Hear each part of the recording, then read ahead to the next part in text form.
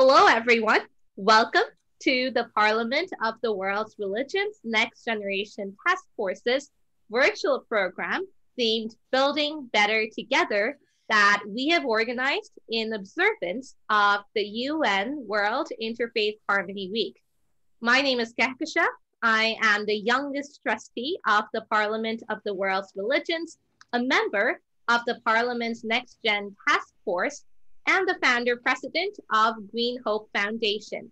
And I am delighted to be your moderator for today. So we are now going through some of the most trying times in living memory, one that has confronted humanity with challenges never seen or experienced before. And the global scale of the pandemic and the speed with which it spread to the farthest corners of our planet is unprecedented. It's been a year now, and we are still to emerge from this tunnel of darkness that has dealt immense misery, the magnitude and scale of which has, like all other previous disasters, affected the weak, the vulnerable, and the marginalized the most. Now, the vaccine rollouts give us hope that the recovery process has finally begun. It's therefore an opportune moment to take stock, ruminate, and contemplate with greatest sincerity how we need to proceed. What milestones do we need to set so that we can rebuild better to make our societies and nations more resilient, and to ensure that we are never caught unprepared in the same manner in the future. Before we begin the panel discussion, I would like to invite my colleague, Miriam Quezada, to speak to us about the World Interfaith Harmony Week. Miriam, the floor is yours. Thank you, Kehkashan, and I want to thank all our panelists and, of course, all our guests this morning from me, but joining us from different time zones and different parts of the world. We are very excited to host you. As you know, the mission of the Parliament is really to foster engagement and dialogue among individuals of faith, communities of faith and spirituality, and of course, individuals of conscience who really believe that a world that is peaceful, just, and sustainable is possible. So we are very excited to be hosting this dialogue as part of the global observance of UN World Interfaith Harmony Week. As some of you know, but if many of you don't know, UN World Interfaith Harmony Week was established in 2010 as a United Nations resolution presented by His Majesty King Abdullah II and His Royal Highness Prince Ghazi bin Muhammad of Jordan. And World Interfaith Harmony Week encourages grassroots events that link people together in global waves of understanding, respect, and action. The Parliament has historically been engaged in World Interfaith Harmony Week since its inception. We've hosted virtual gatherings in the past. We've hosted physical events in the past. But since 2018, we have an incredibly honor to receive a grant from the John Templeton Foundation that has made it possible for us to promote the annual observance to our network and also promote the His Majesty King Abdullah II's World Interfaith Harmony Week Prize, which I will share additional details with you at the end of the program, and then I will send additional resources to everyone who attends just so they have it available to them. As Kehkashan was very kind to point out, this is going to be a very interactive dialogue, so we're excited to have you here, and we hope you enjoy it. Kehkashan, back to you. Thank you, Miriam. Yes, the World Interfaith Harmony Week has brought all of us together from different parts of the world, and it's wonderful to be a part of such an amazing multidisciplinary and interfaith dialogue. And before we continue, I'd just like to echo what Miriam said, that this is an interactive session, and after we hear from our panelists, we would request you to provide your comments and questions so that we can truly take forward this conversation. So, to discuss how we can build better together, we have with us today two amazing speakers who will share their insights on this very important topic. We are very pleased to have with us Kusumita Pedersen, Member, Board of Trustees, Parliament of the World's Religions, and Professor Emerita of Religious Studies at the St. Francis College, and Pragna Vasupal, Head of Events of Green Hope Foundation. Welcome. I am really happy to speak to both of you today as you bring to the table your unique expertise and experiences in building a more peaceful and just world, and especially during such unpredictable times as seen during this pandemic. Now, 2021 is being heralded as the year of the new normal, of building better together towards a brighter future. But we know for a fact that there are still myriad challenges that we need to surmount. So the first question that I'd like to pose to you is, what challenges do you see 2021 bringing with it? And Kusumita, let's begin with you.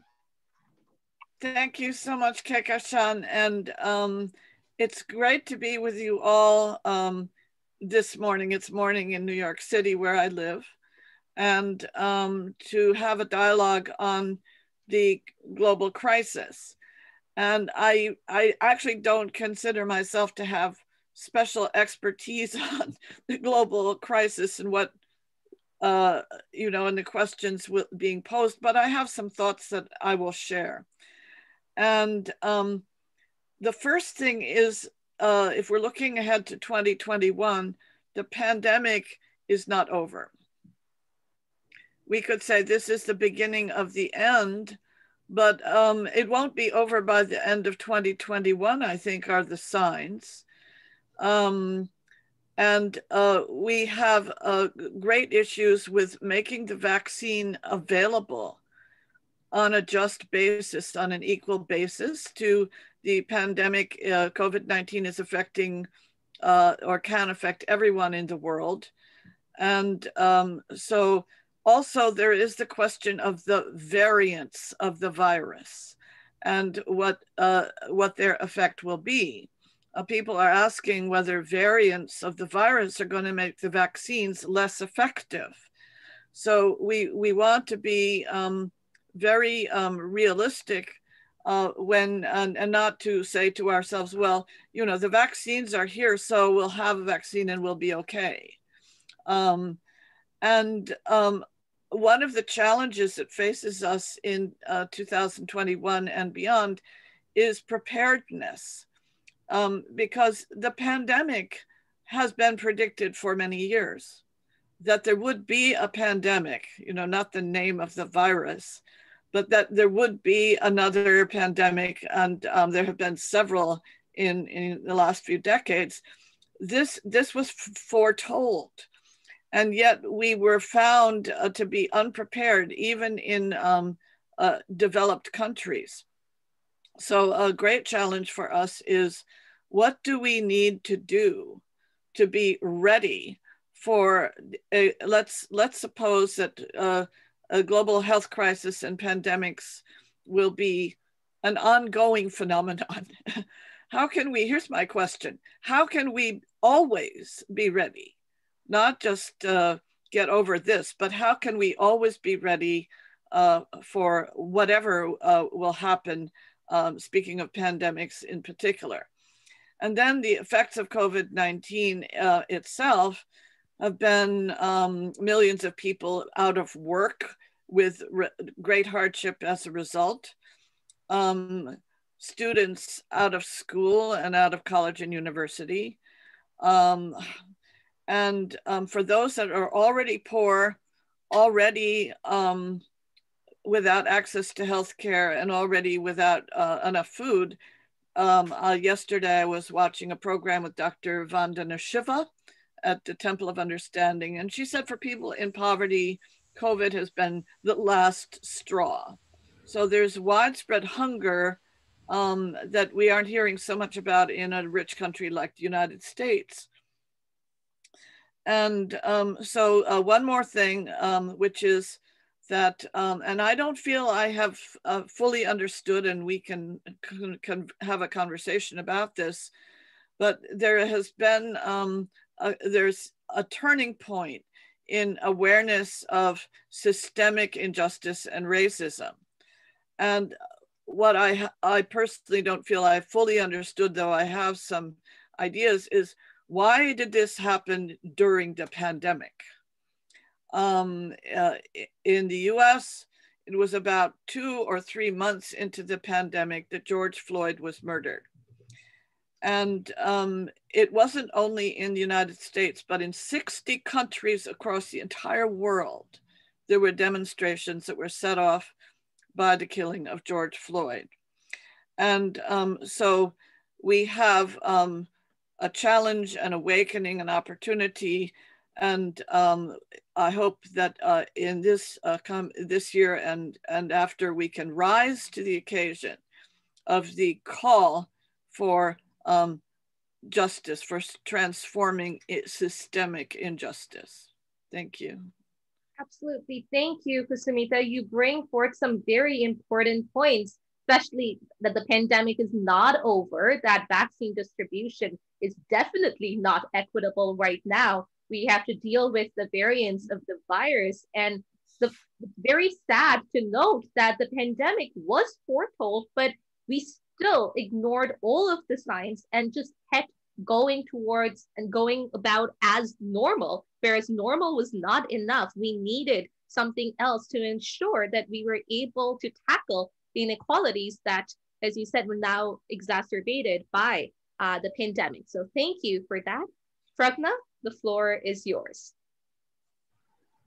Thank you so much, Kehkashan, and thank you so much for having me today. It is truly an honor to be a part of this event. To add on to what my fellow panelists said, 2021 is a crucial year for humanity.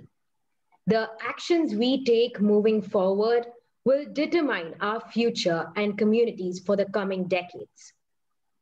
The immediate challenge we need to address is stopping the spread of COVID-19 in vulnerable communities. Distribution of vaccines and providing emergency assistance is crucial.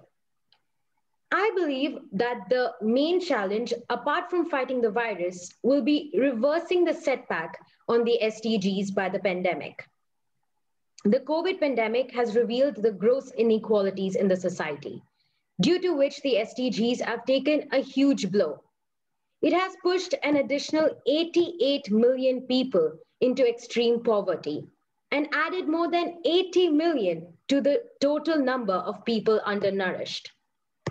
UNESCO estimates about 1.25 billion students are affected by lockdowns.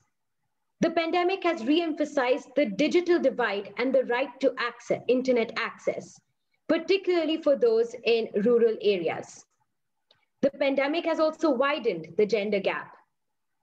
While these statistics are unnerving, they are unfortunately the harsh reality that we live in. Not to mention, due to the pandemic, the climate change crisis has taken a back seat.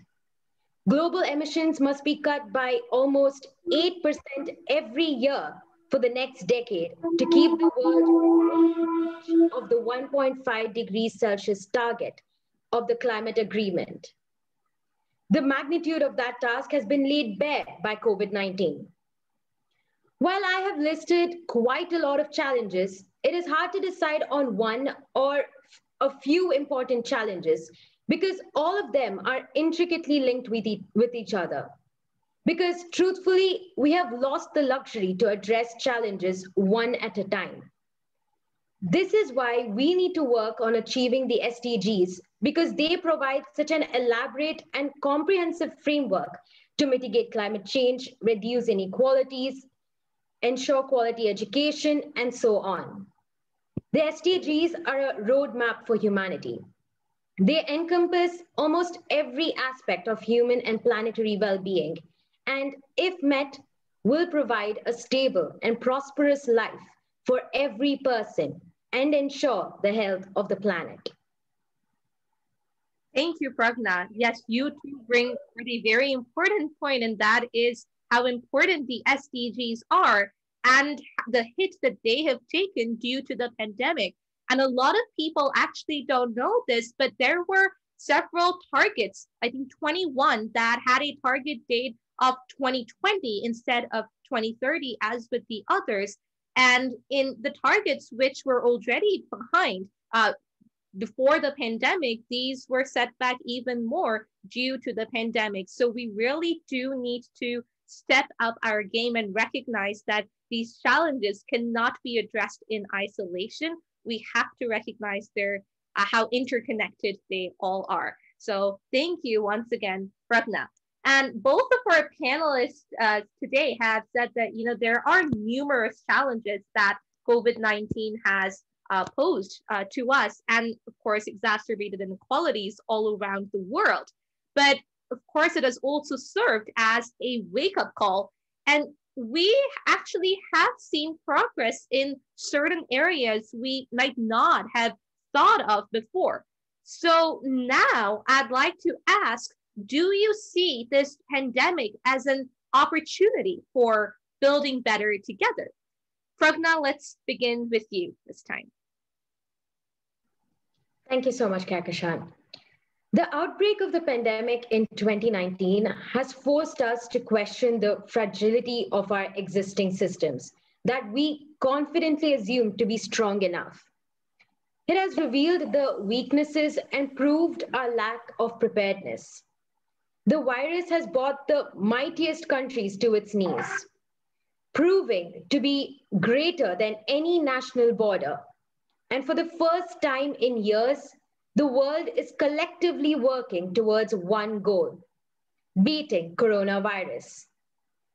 The speed and intensity with which it changed our lives has provided us the opportunity to reevaluate our values and design a new area of development that truly balances economic, social, and environmental progress as envisioned by the 2030 Agenda and the SDGs. However, in actuality, even before the pandemic, we were not on track to achieving the SDGs, emphasizing that we do not have the option to go back to normal because the normal before the pandemic was equally worse. Therefore, we have no other choice but to rebuild better. And the pandemic has provided us this chance, a chance to create a new normal. There is a lot that we can learn from the pandemic. The most important thing is that there is nothing that trumps ensuring the well-being of the people and environment. The pandemic also shows us the wisdom of what is already inherent in the SDGs. The challenges we face cannot be dealt with in isolation, as you said. We are at the crossroads of humanity, a critical juncture, a time of risks, but also of opportunities that may or may not be seized. When we reflect in 10 years' time, tracing the origin of the dynamics shaping interpersonal relations and international relations, it is likely that we look for their origins in the crisis of 2020 and the decisions taken in 2021. The pre-coronavirus world was already deeply unequal, and the decisions made in 2021 will either correct or widen those inequalities on multiple levels. This is the time that we as a society need to collectively make conscious decisions. And if we make the right choices, I believe that the pandemic is the perfect opportunity to build back better together. Thank you. Thank you, Pragna. Absolutely, we cannot go back to normal because normal brought us this pandemic. And the world has definitely now seen an increase in multilateralism as we're all working towards that common goal, as you mentioned. Thank you for talking about that. Kusumita, the floor is yours. Kusumita, you're on mute. Thank you, Pragna. Thank you so much for all that you say about the SDGs and especially for mentioning climate change. And for those on the call who may want to know more about the SDGs, I would say that Wikipedia really has its moments. You know, it can be awful or it can be really great. And it all depends. The entries on the Sustainable Development Goals will give you all 17 of the Sustainable Development Goals, and then it will link you right to the United Nations website, which of course is very, very comprehensive. And in the environmental movement, the basic principle of ecology is this very thing that everything is interconnected. And Pope Francis in his encyclical Laudato Si says over and over again, everything is interconnected. So all of the 17 goals for a sustainable future, and they include, for example, gender equality, ending of injustice, caring for life on land, caring for life in water, climate action. And so I refer you to, it's a comprehensive program for reaching a world of justice, peace, and sustainability by 2030. And the difference between these and the Millennium Development Goals is that the Sustainable Development Goals are for every country in the world, not just for so-called underdeveloped countries. I meant to mention that, like the pandemic, the catastrophe of climate change was predicted. This has been predicted for decades. So the opportunity is, as I said, to how to say this? We need to take decisions, and the decisions need to be evidence-based, knowledge-based. And what we have learned is that very rapid change is possible if there is commitment, if there is if the situation demands it, if it is an emergency. And the COVID-19 pandemic being understood as an emergency has caused governments, scientific institutions, and other sectors in society to mobilize very, very quickly. Not everyone has, but the response to the pandemic has shown that change is possible. And broad change, I want to stop short of saying systemic change, because that's where we want to go. And what we also have learned is that if we don't choose the change, we will be changed in ways that we have not intended. Change is upon us. Change is upon us. And it is up to us to, as much as we can, I don't necessarily think there will be a stable future or a normal, but we want to choose a better future rather than a future, a catastrophic future. So the choice is ours. The tricky part about the opportunity of building back together is the word together.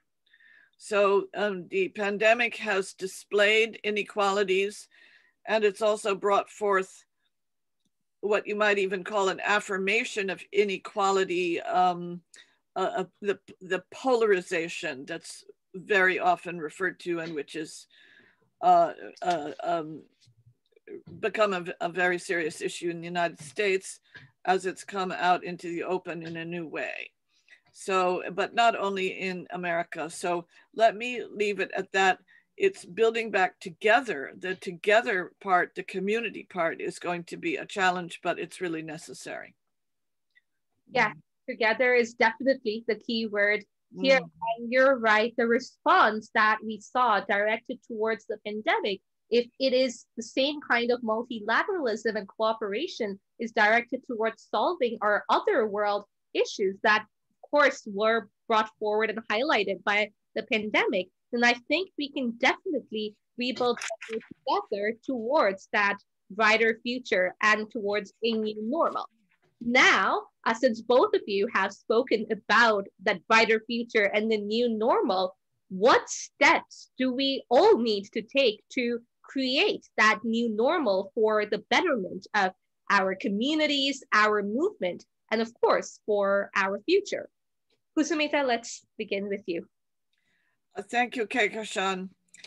when you invited us to reflect on these questions, I find that this is a question that doesn't have any easy answer. I believe we're in a knowledge crisis. And so one of the steps that I would like to see is a partnering of science and religion. But that is part of the larger crisis over knowledge and truth. And that points to education. And I'm an educator by profession. And I've been to any number of conferences in my life on urgent issues in the world, and almost every conference ended with a resolution that said somewhere that education is the answer or part of the answer. And I'd like to mention a great sage who isn't often mentioned in the interfaith movement, but he's a towering figure in China, and that's Confucius. And the teachings of Confucius, this is the axis of Chinese civilization in a sense. And Confucius said that to be fully human, we must be educated. We must be cultured, we must be trained, we must be cultivated, and we must learn to discriminate falsehood from truth and the ethical from the unethical. So I'd like to place that before us. We're in a time where social media and the internet enables everyone to go into a bubble where their confirmation bias is completely, fed and is able to grow. People go on the internet and they will go to a silo or a bubble where only what they already feel and think will be fed to them. So that raises again the question of choosing. And as a classroom teacher, there comes a point where teachers are concerned that students think that everything is just opinion, but it's not just students. It's vast numbers of people who, how do we find our way to what's really true? And the term evidence-based is used at the United Nations all the time. So I think that's this educational task and the task of discerning the truth and bringing together science and other modes of knowledge, because of course, as human beings, there are many modes of knowledge, that this is urgent for us. Of course, we need to make lifestyle changes and we need to hold our governments accountable to do the right thing. As Rabbi Abraham Joshua Heschel said, some are guilty, but all are responsible. So he was another great sage. So each of us is responsible to do what's in our power. Yes, absolutely. We all have that responsibility as citizens of our planet. And definitely we need that partnership between science and religion and other ways of thinking, because there's no single knowledge base that is there, because we are all different. And I completely agree. And I'm sure Pragna and Miriam also agree that, and all of us agree that education gives us that power to distinguish between what is right and wrong, between truth and lie, and really gives us that empowerment to create a better world and tackle fake news that is, brought about by social media, tech, and even just opinion, as you said. So thank you, Kusumita. Pragna? Let me say one more thing.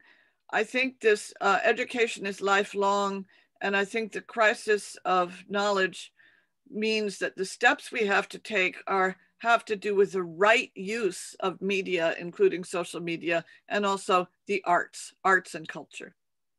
Absolutely. Yes, couldn't agree more on that. Thank you, Kusumita. Pragna, the floor is yours. Thank you so much, Kehkashan. Absolutely. As Kusumita mentioned, one of the first steps to be taken is the partnership of science and religion. And education is plays a vital role in implementing that.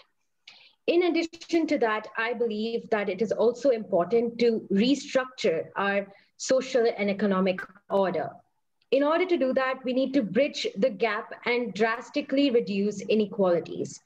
We need to be adequately prepared for any future crisis, especially in developing countries where there is already a huge burden of infectious diseases. Most importantly, after the pandemic, we need to ensure access to the most basic healthcare infrastructure defined by the World Health Organization.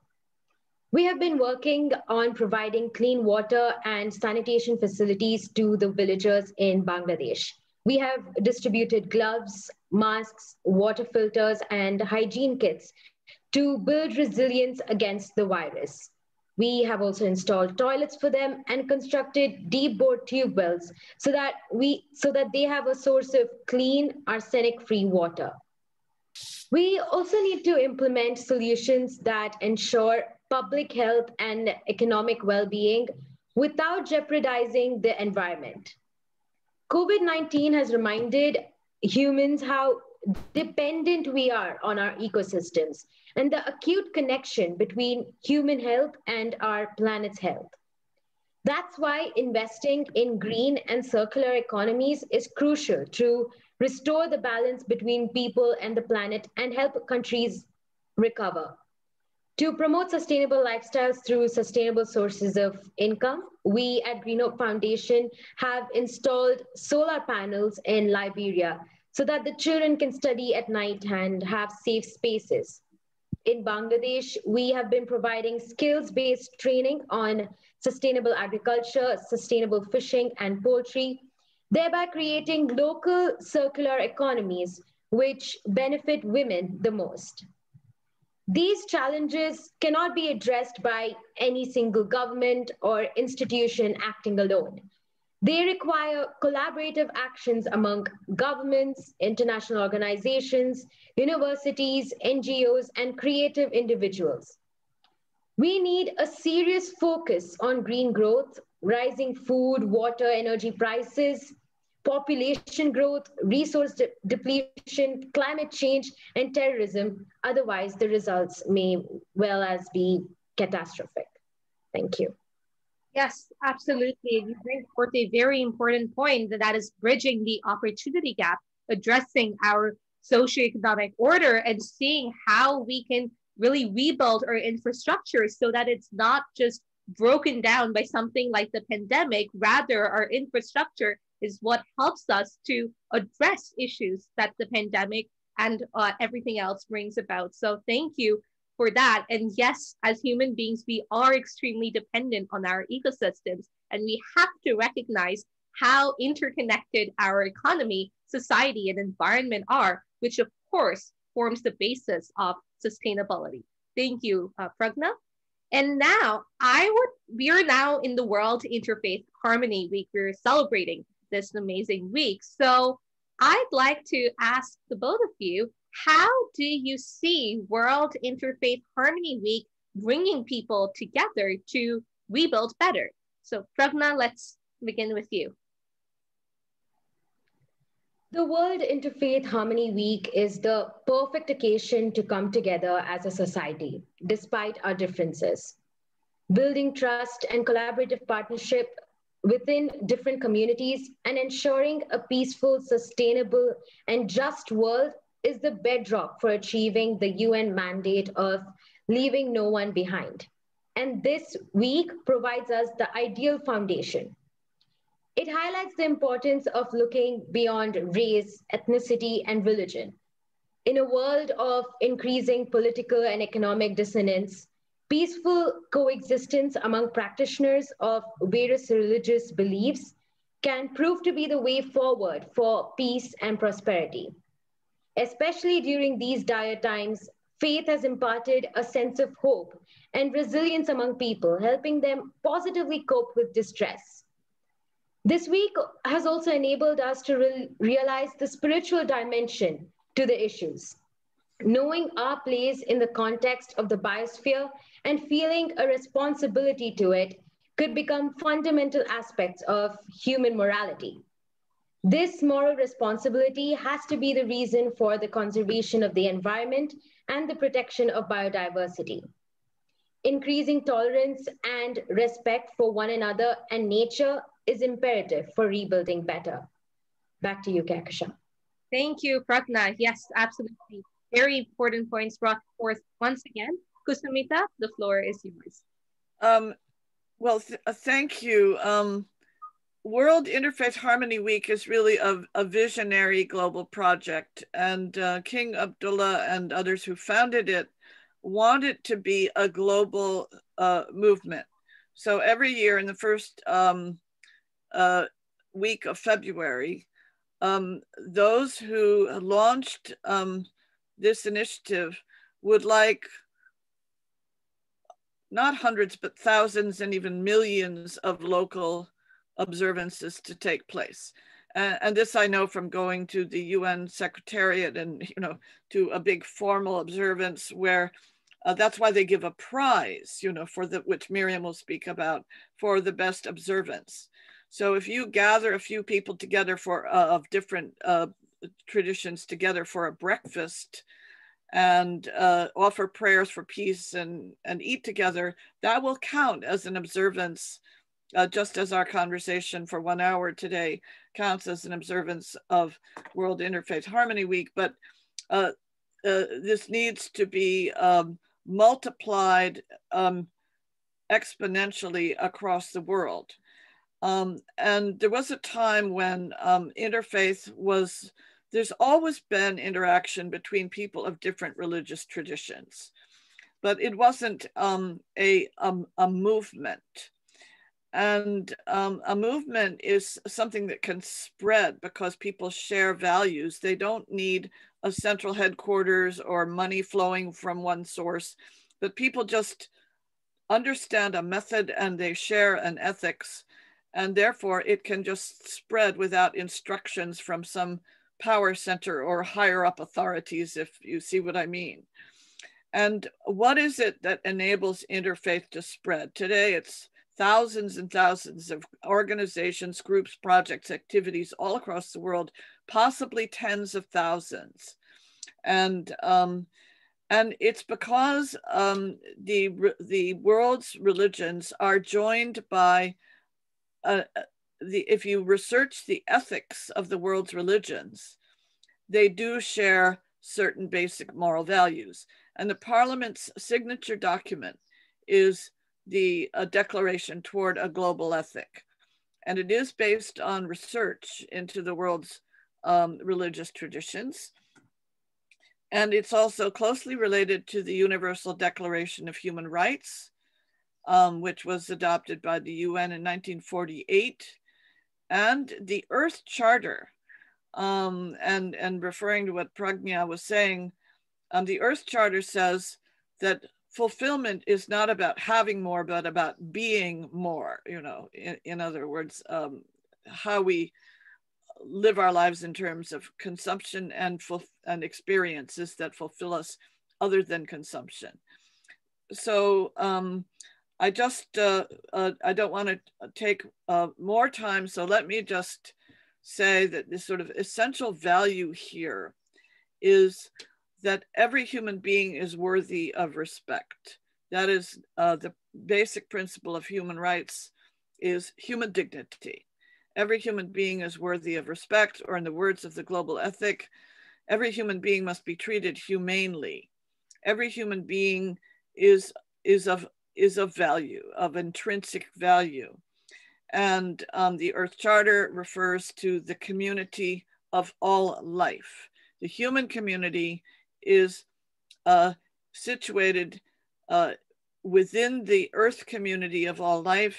And part of the reason for the pandemic is that our relationship to the natural world, to the community of all life, has been broken and needs to be restored. Thank you. Yes, absolutely. Thank you, Kusumita. And what you just said about respect for all and dignity for all, that is exactly what the SDGs mandate, a life of dignity for all, where no one is left behind. So thank you for sharing that with us. And I would now like to pose this question to all of you in the audience. So thank you, Kusumita, for the Universal Declaration of Human Rights. Please read it. Absolutely, I echo that statement. So yes, to our wonderful audience members, please share with us your perspectives on how you see World Interfaith Harmony Week bringing people together to build better together.